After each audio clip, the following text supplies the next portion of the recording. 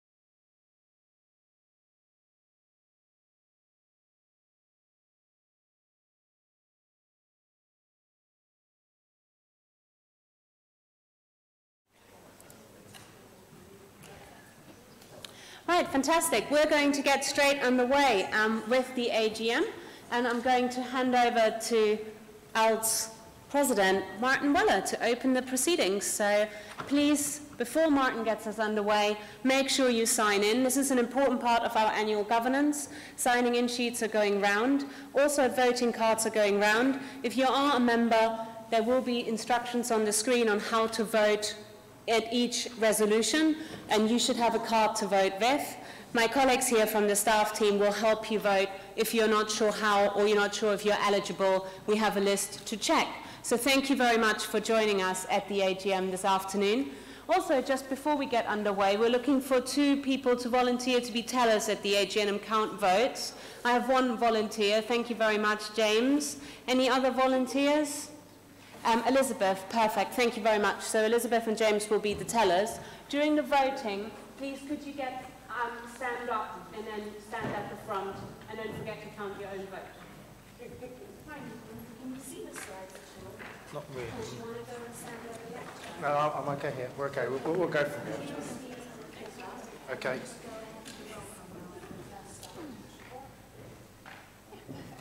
Okay, hi everyone. So thanks for coming to the AGM. I can't promise it's going to be quite as fun as interactive as the gas does, but you know, we'll lose this. So thanks for coming. I also want to extend our thanks and welcome to people from other organisations. So King, as you said, from ETAG in Canada, Tom and the ILTA crowd from Ireland, Tamsin Jones from the European Association for Technology and Enhanced Learning, and Kath Gladden from the Association of Employment and Learning Providers. So Sheila and I are just going to give some brief highlights of the past year. Do you want to go first, Sheila? Yeah, sorry, I'll just, yeah, well, it's been a really action-packed year for us over the last year. And you can see some highlights there. We've had the lovely Brian, again, doing some graphics for us. I suppose there were a lot of highlights in terms of our journal, in terms of the OER conference, and in terms of this conference as well, 25th year. There's been a lot of work by all the people in the committee, and yeah, it's just been almost too much to share, and we are a bit short of time. So Martin, is there anything else you want to highlight? Just say I've gone wrong already. I meant to ask for apologies and proxy votes. So do you have those? Yep, no apologies. 6 proxy votes. So So just on my highlights here, I think Mark's kind of the end of a transition period for ALT, which Maren and the trustees have kind of very skillfully negotiated. I think particularly this moving to be a distributed organisation is kind of very important for ALT, and the structure we have now kind of points towards longer term stability, I think. So I think it's important for any modern organisation to always reflect on its practices, and ALT kind of exemplifies that. I also have to say, as the OER guy, the OER conference, the one in Bristol this year, and every year is kind of a real highlight for me. I think it's become a real international fixture, and I think that's really moved on over the past few years. Okay, so on to the business. So approval of the minutes of the last annual general meeting held in Liverpool on 6th September 2017. There's an accurate record of the meeting. I'm going to need a proposer and a seconder. Peter and I need a seconder. James. Oh, I need to pass forward. All right, thank you. So those are approved as an accurate record of the meeting. Thank you. We don't have any matters arising. Are there any matters arising that anyone wants to raise? No matters arising. Thank you. So we zipped through that. Good. So thank you. We're back on time. That's the way to do it. So moving on to the annual report and accounts, I'm very pleased to hand over to Daniel for this part. Thank you. Welcome to this meeting, and thank you for attending. My name is Daniel Clark. I'm the Honorary Treasurer of ALT, and it's my privilege to present to you the annual report and accounts. This is a really important part of our governance and our commitment to openness, that we are transparent with you about the resources that we get, the membership fees and so on, and how we're using them. So it is important that these are made available to you. And when I was looking at them and reviewing them, I was thinking, I've just finished 3 years as Treasurer of ALT. And as Martin said, in that time we've seen some really big changes in how ALT runs and operates. So we've moved to being an independent organisation, a charitable incorporated organisation, which means the trustees are not personally liable, which is a huge relief to all of us. We've moved away from our partnership with Brooks to become a virtual organisation and directly employing people. We've deliberately kept a lot of that invisible to you, our members, because it shouldn't interrupt the way we sort of deliver on our strategy. But over time, this should make us a much more sort of agile organisation and well able to cope with what the future throws at us. Now, becoming an independent organisation and employing people directly does bring a little bit of extra risk. And it makes it that much more important that we are financially stable and that we are, say, careful with our resources. So I'm glad to say in the current year, the year ended last January, we did record a small surplus of £24,000. So that's a good result, clearly being careful on that side. What we've actually done is decided to transfer a bit of that money to increase a reserve that we hold. So we have, the reserve is now standing at £160,000 in our accounts. Now that reserve doesn't have any legal effect. What it is, it's a sort of rainy day fund. It's a marker to us as trustees, to you as members, that the money is set aside for emergencies. It's been calculated as 6 months of operating expenditure of ALT. So the idea is that if there was a absolute catastrophe, every bit of income dried up, ALT could run for 6 months, which would at least buy us some breathing space. Now that's not something we expect to happen. This is just us trying to be prudent. It is in line with best practice in the charity sector. So that's something that you'll see going through the accounts is a slight increase in that reserve.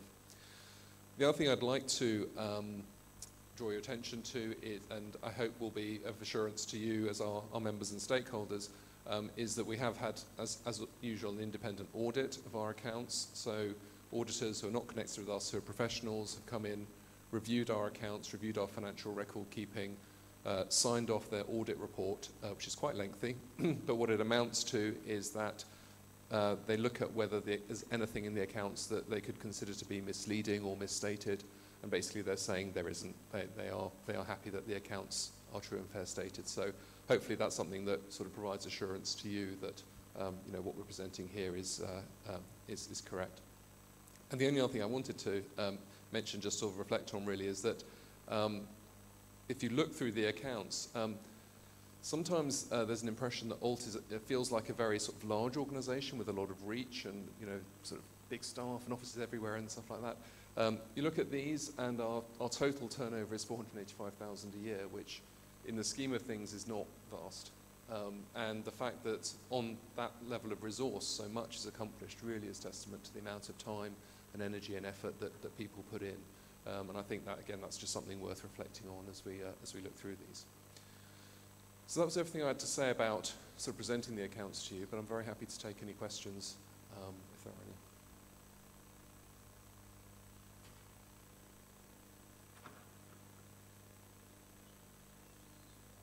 Yes, apologies to Bella, who requested that I present the accounts through the medium of interpretive dance, but having considered that carefully, I thought perhaps it might go a bit wrong, so sorry, Bella. Next year, maybe.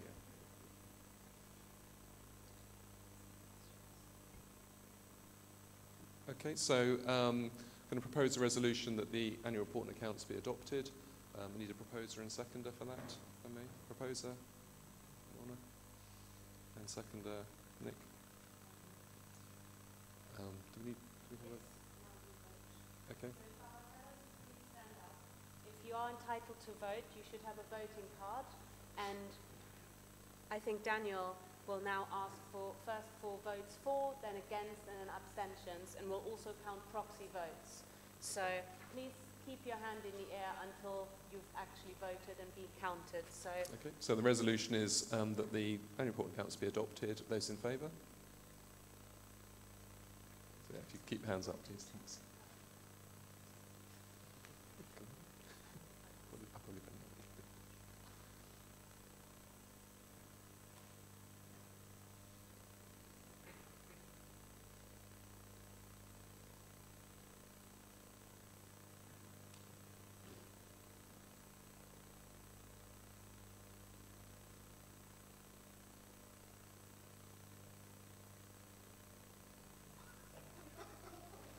Are we having a recount?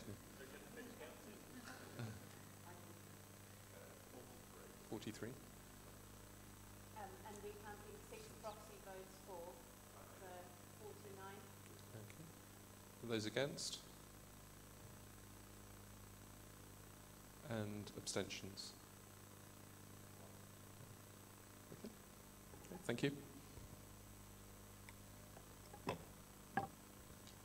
Thank you, Daniel. I just want to say, yes, as every year, I'm very thankful that we have Daniel as a trustee, because this stuff is beyond me. So it was someone I can really trust knows what they're doing. So thank you very much, Daniel. The next part of this is to just approve the appointment of the auditors for next year's accounts.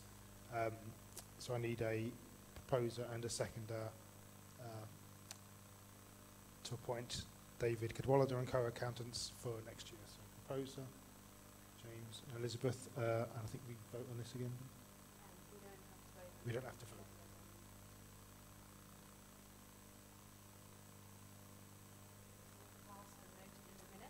Thank you. They're approved. So that brings us on to award of honorary life membership. I chaired the panel for this. I want to say the person who's about to get it. I think we do a kind of Oscars thing, don't we, where we don't reveal who it is. So the person who's the winner, it was a unanimous decision to give this person life membership. They've been a stalwart member of the ALT community throughout their career and have contributed a lot to the UK sector in particular. I'm going to let Sheila say a few words because she is better placed. I think I've been really lucky in my career that I've worked with and continue to work with a number of very inspiring women, many of whom are in the room today. And I think I'm really excited about this award because the recipient of this honorary award, you know, it's the highest honour that we give, and it's, you know, a recognition of a very significant contribution to the organisation by an individual. And I think this year's individual, she's played a role in ALT, I think probably since its outset. She's been a trustee, she's been a vice chair, a chair, she's also hosted a conference. And even when she stepped back from her role in governance, she still was a really active part of the community. and she's done many, many things, including setting up the Alt Scotland group. I think in everything she does, she brings grace, intelligence, criticality, and her scholarly practice.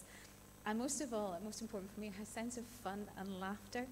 And I can honestly say, I don't think I've ever laughed as much in my life as when I've been working with this person, even at times when our laughter was tinged maybe with a bit of hysteria.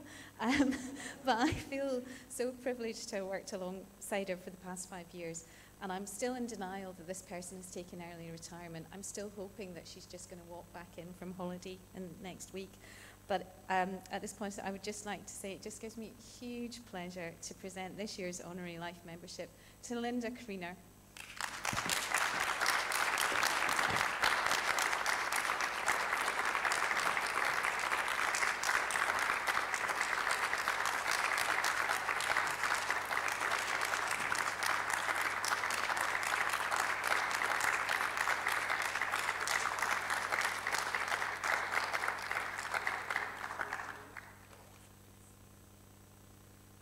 Thank you everyone for this.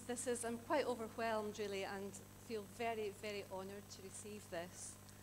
Thank you to all the ALT trustees and also to all fellow members for this award. I do think something that's given to you by your peers is one of the most meaningful awards that you can receive in your career, and I'm really grateful to get this. Now, ALT has certainly been very dear to my heart throughout my career. I actually started my career in learning technology in January 1993, so it was it's the same year as ALT was established. So it's been there all along, and I have to say that any involvement in time that I've given to ALT, I've had back tenfold. In terms of professional networks, deepening understanding of the field, and most importantly, making friends. Friendship and fun, I think we've had a lot of that, and there's been a lot of that in this year's conference as well. So it's been a privilege to be involved in ALT and to have played a small part in its development over the years. I'm very pleased as well that ALT Scotland is now a thriving part of the ALT family and that membership is growing year on year. So thanks again to everyone. I hope to keep in touch, and here's to the next 25 years. Thank you.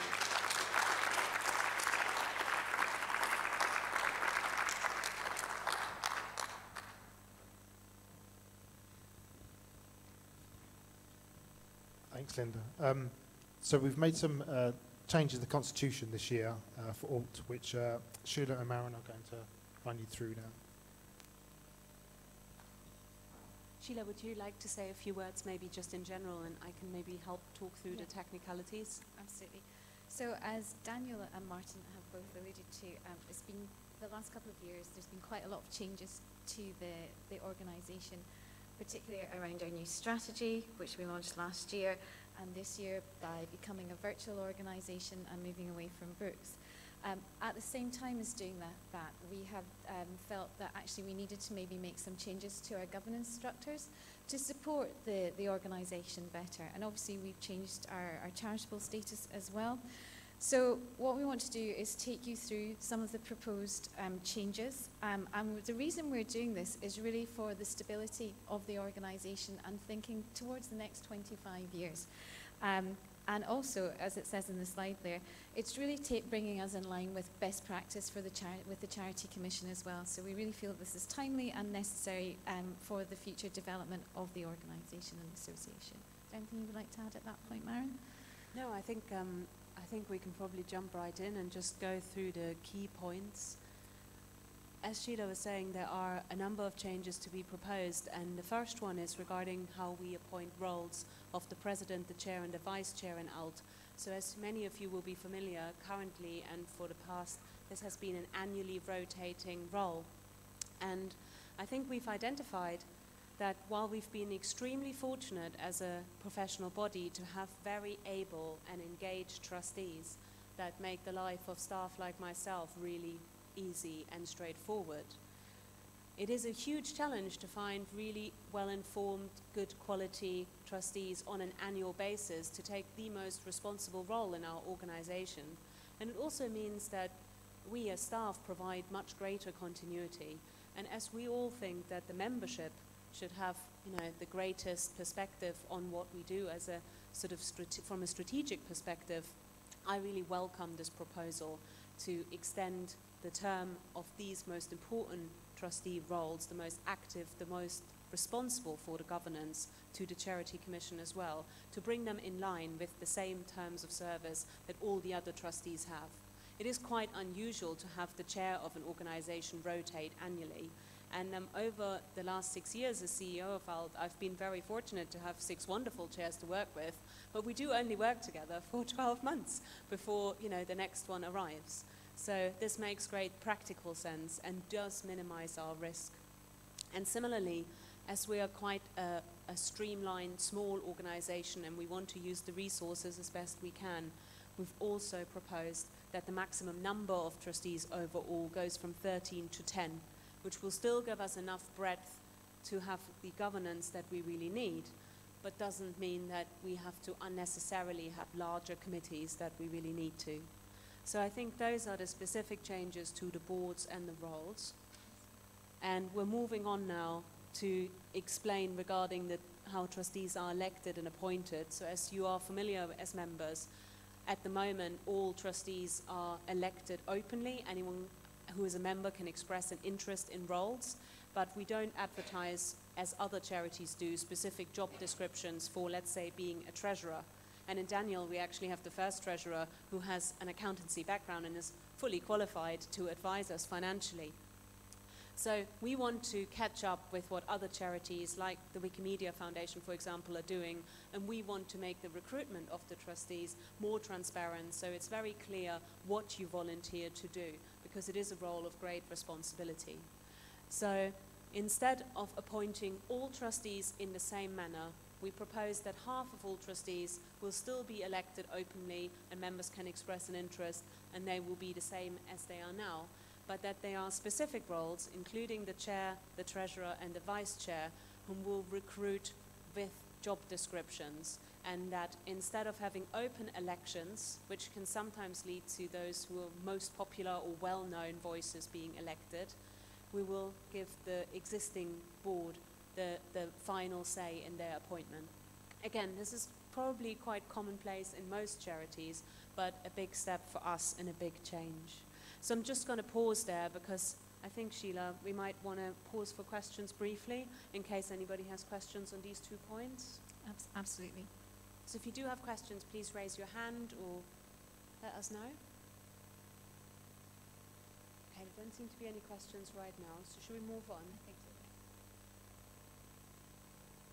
I think there's 2 more changes that we've had a lot of feedback on from membership in the last year as the organization has grown. And one of the areas that's grown specifically over the last few years is member groups. When I joined ALT 10 years ago, ALT Scotland was kind of the member group, and the M25 group wasn't yet an ALT group. But now we have member groups all across the UK, and our governance hasn't really caught up with that. Our governance doesn't provide a direct avenue for those member groups from Northern Ireland, from Wales, from all parts of the UK and different parts of the country to have a voice directly in the governance.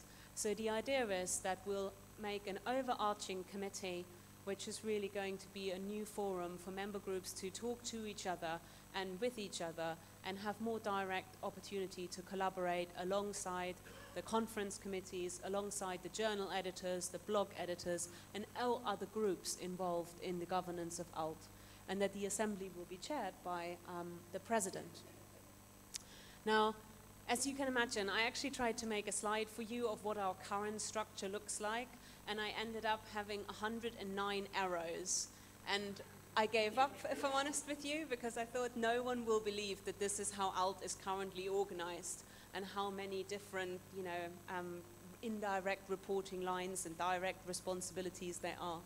So this is why we're proposing this constitutional change today, but there'll be a transition period until the constitution comes fully into effect, which is at the next AGM, so in 12 months. And we want to work with all of our existing member groups to get it right, to make this transition. And here you can see what we currently think is going to be a blueprint for the new ALT assembly, so that the existing groups will still operate just as they do now, special interest groups, member groups, steering groups for the journal, conference committees, and there might be other groups like CMALT lead assessors, which are not a formal group right now, but that we will work together as a community to get that right, because there's many people, 3,500 or thereabouts, involved in ALT, and we want to make sure as many of them have a voice. So just to maybe conclude, and Sheila might have more things to add, here is how we propose to put this into practice. The trustees are putting it to the vote today to ask you to approve these new changes to the constitutions, which will come into effect in 12 months' time at the next AGM. And that's why we have a secondary resolution for the 3 trustees, where previously there would have been the rotation of roles to retain their positions for 12 months to give us some stability until we have the new election processes and the ALT assembly in place. And that we will work together as a community to put the ALT assembly into place over the next 12 months, so that our governance, as Sheila said, will hopefully be more stable in terms of accountability and management day to day, but will also, I think importantly, give a greater voice to our membership all across the country and also internationally. So I hope, Sheila, that's covered some of the technical parts. Did you want to add anything? Not really. I think you've covered it very well. And just, I suppose, just to say that this is not a power grab by Martin and I. You know, we are going to retire. This is just a temporary... President for life. Yeah, but I'm not so sure about him. Yeah. But, yeah, again, just to reiterate that this is really, we see this as almost the final part of a jigsaw that's been coming together over the last couple of years around the future of the organisation. So, yeah, that's all I would really add to that. Yeah, has anyone got any questions, though? Because I know there's quite a lot of information to take in. But obviously Maren has explained it beautifully and succinctly for everyone. Yeah, okay. Okay. Okay, can we have a proposer? Thank you, Sarah. The seconder?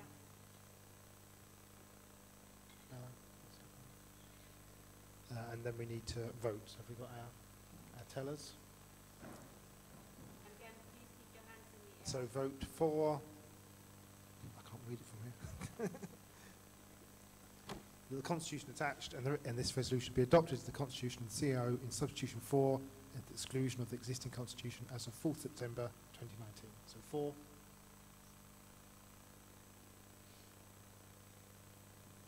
Oh, I vote as well.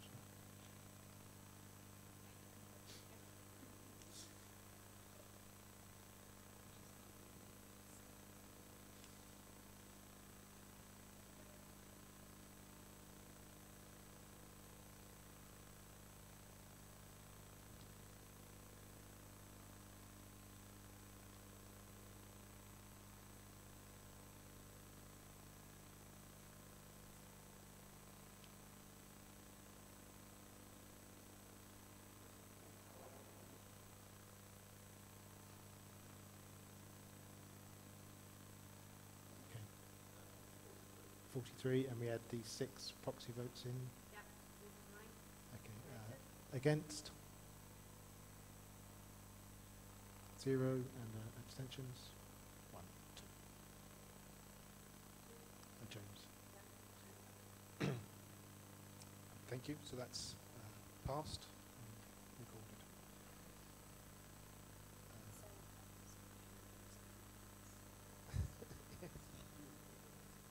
So just to explain to you, the legal advice was very clear that we had to have a secondary motion in order to make this possible for us to have the Constitution adopted, which you've just passed, which is that the following trustees retain their roles, which is Sheila, Nicola and Daniel, who are going to act as chair, vice chair and treasurer respectively, and that will then be in accordance with the new institution for the next 12 months. So we're going to need to do the same and vote on that as well. Okay, proposer? Go on then, James. Seconder? Stephen? And tell us again what votes we need. You don't get to sit down much, do you? So voting for these trustees keep their roles.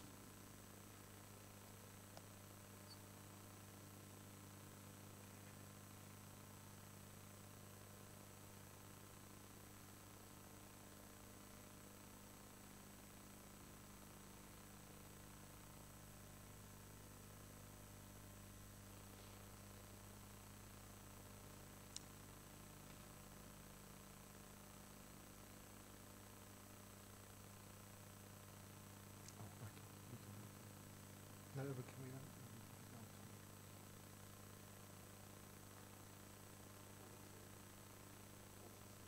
42.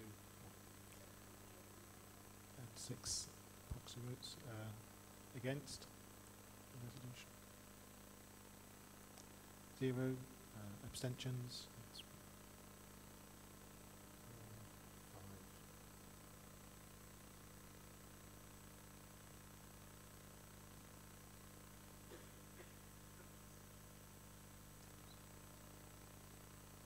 So how many was there? 7. Thank you. So that's recorded. Thank you. That's quite a big moment. So thank you, everyone. Good. We'll move on to Chair's Award, which is done by the Chair. Our first Chair's Award. Over to you. So it's another first for the conference. So I know we're having another first tonight in terms of awards with the Research Awards as part of our Learning Technologies Award.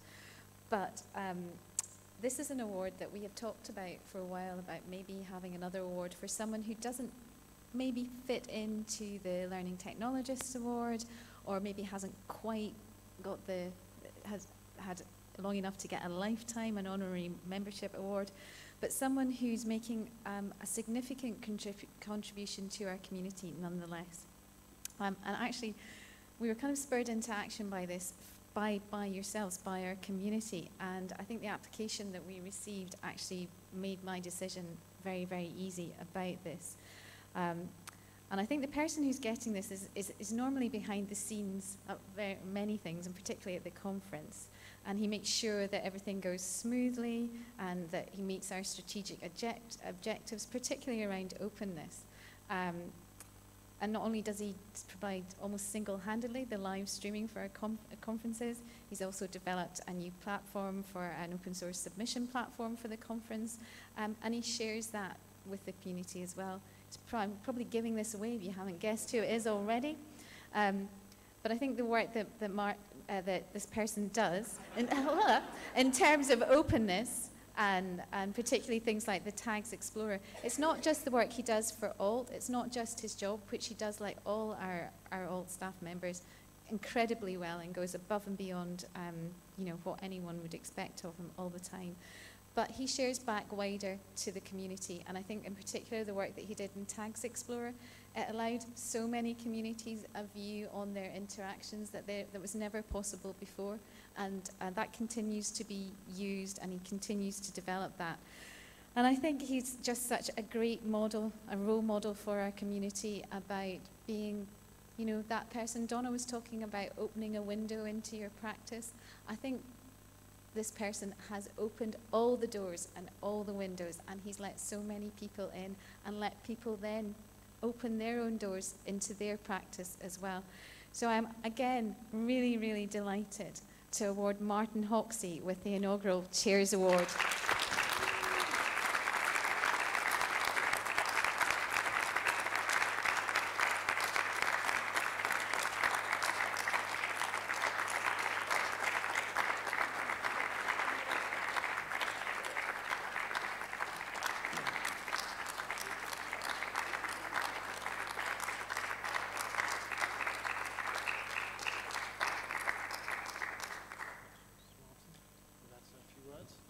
It's a long walk from back there.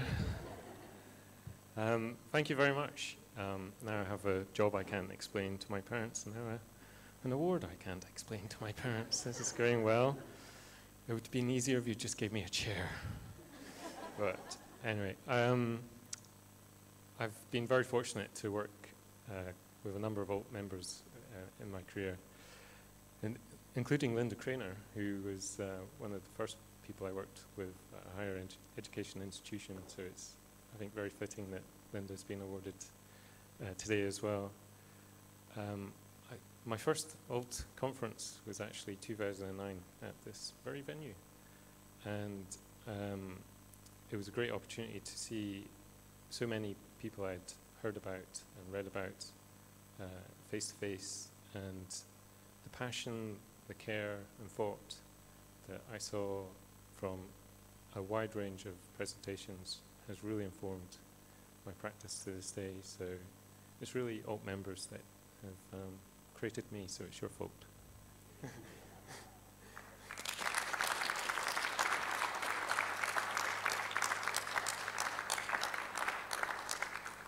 Thanks, Martin. So it's now my role to say thank you to members and trustees who are coming to the end of the service. And we have some presents. Good. Oh, we get to give presents out. So first of all, thanks, members. Journal editor Amanda Jeffries. Is Amanda here? Hey, come down, Amanda.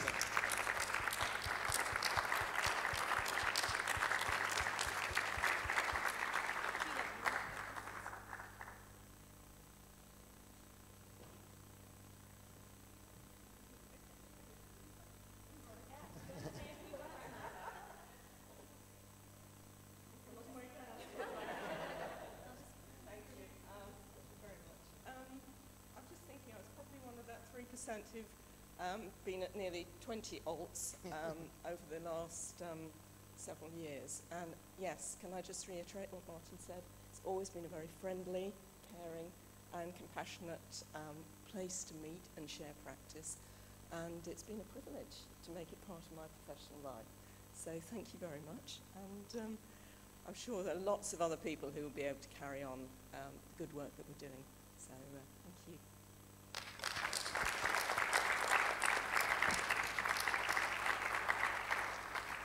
Also say thank you to the blog editor, Santanu Vasant. He's not here. Hello? Oh, good. Hi. Thank you for your work. Trustees who are coming to the end of their term. Neil Morris, trustee and chair of the editorial board. I think Neil's not here, is he? Right. Neil did some sterling work, particularly steering the journal through a tricky period. Our very own James Clay, trustee and former chair of the FE committee. And my favourite proposer, so we have a gift for you.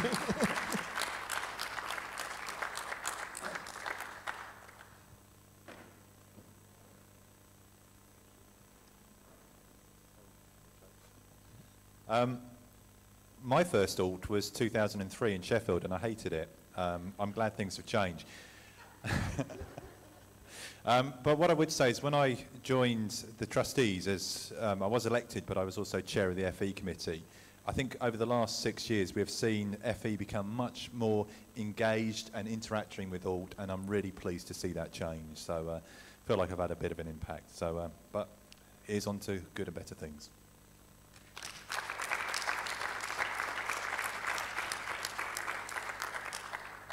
And finally, Shirley Evans, trustee and honorary secretary, but I think Shirley's not here, so she might be watching.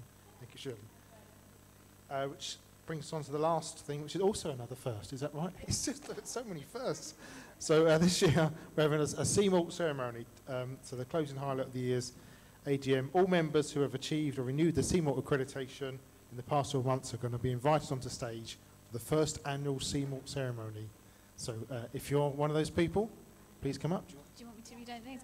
Okay, so I'm going to... Okay, so we have Lorna Campbell, Richard Beggs, Vicky Dale, Richard Clarkson, Adam Ells, Sarah Knight, Carl Luke, Chrissy Naranzi, Ania Patel, Agatha Stadza, Amy Sampson, Chris Sheridan, Lynn Taylorson, Julie Voss, Richard Walker, Gemma Witten. Oh no, and it goes over the page. Wow. Oh no, it's the same page. So, well, and if I've missed anybody out, please come down. Congratulations to you all.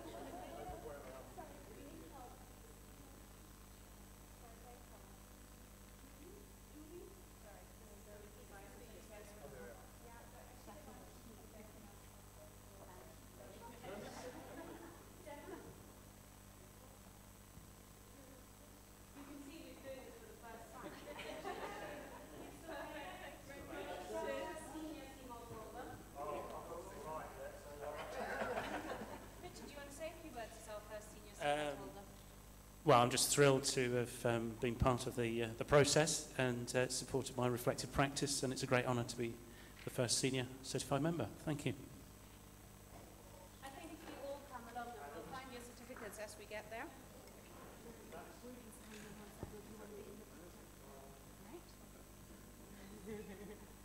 Sheila, you need to be in the picture. You are congratulating everyone.